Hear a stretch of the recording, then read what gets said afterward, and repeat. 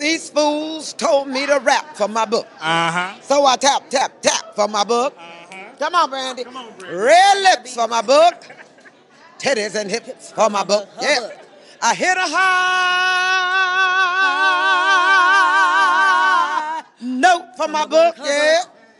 Now you woke for my book. Rubber bum bum for my book.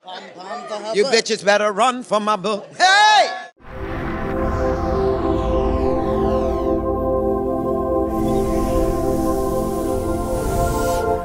It's all about arts and theaters tonight at the 27th Annual Theater Awards. We're honoring Jennifer Lewis, Anika Rose, and Brandon Dixon. I'm Jay Styles, and watch all the interviews here on EUR Web. What you say you are, a superstar, then have no fear, the camera's here. So talk about being here tonight. What's the level of importance was it for you to not only support your peers and be nominated, but to also support a great platform? Man, I just feel so great because the NAACP, they acknowledge Black excellence. And to be a Black woman at this time is not only hot, but to be Black alone is not only hot, but to be acknowledged when that is not even the goal, but to have someone sit in the audience and say, you know what, I love her work and I want to honor her excellence. I feel amazing.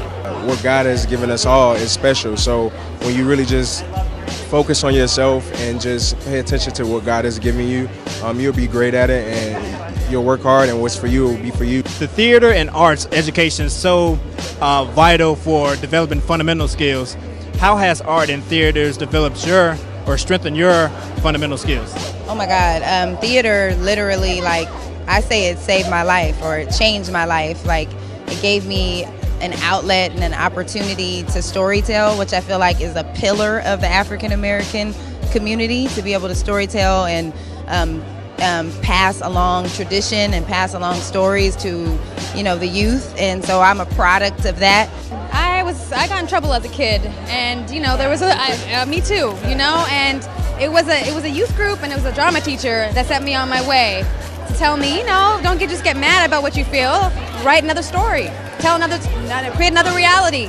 And I thought, if someone can give me that, I can give that to other people. So here I am. Why was it so important for you to not only support your peers today, but also to support a great platform?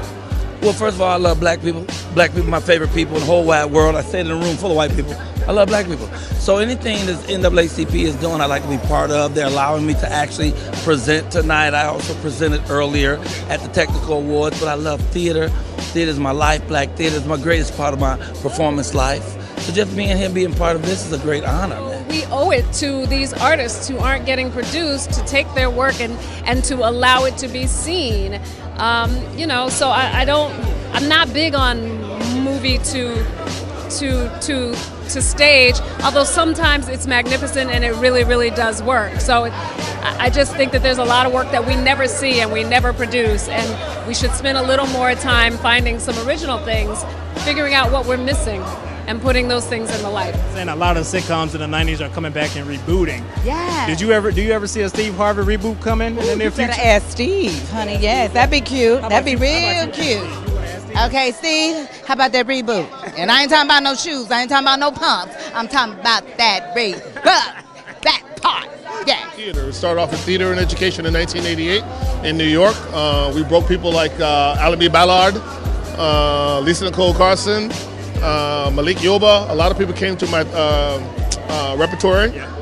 Right there is still doing well, see the kids' repertory theater. So I started off in theater and education. That's how I got my start. So why did you decide to support this platform? Well, because it's important for us to see positive images. In fact, let me take that back and say it's important for us to see us engaged in theater, in positive images, negative images. It's just important that we are seen and heard. For years, I've wanted them to do Mahogany so that I can go, do you know where you're going to?